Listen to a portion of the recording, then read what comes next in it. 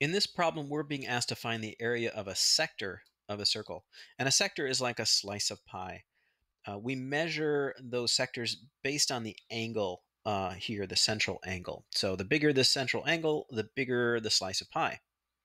In this case, our central angle is 90 degrees, and we're told that the radius is 8 feet.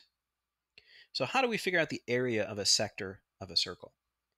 Well, you know how to figure out the area of a circle. If you were to figure out the area of this whole circle, it would be pi times the radius squared. 8 squared is 64. So this whole circle is 64 pi.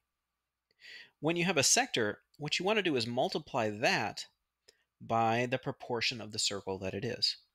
If it's 90 degrees, it's 90 out of 360. This simplifies to 1/4.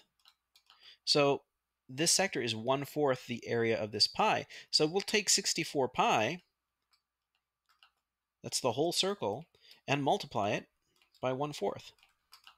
Multiplying by 1/4 is the same as dividing by 4. This equals 16 pi. We didn't bother to put in 3.14 because they asked for exact answers in terms of pi. So our area here is 16 pi in terms of pi.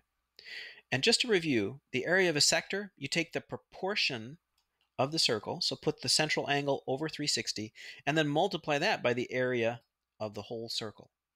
And that will get you the area of a sector.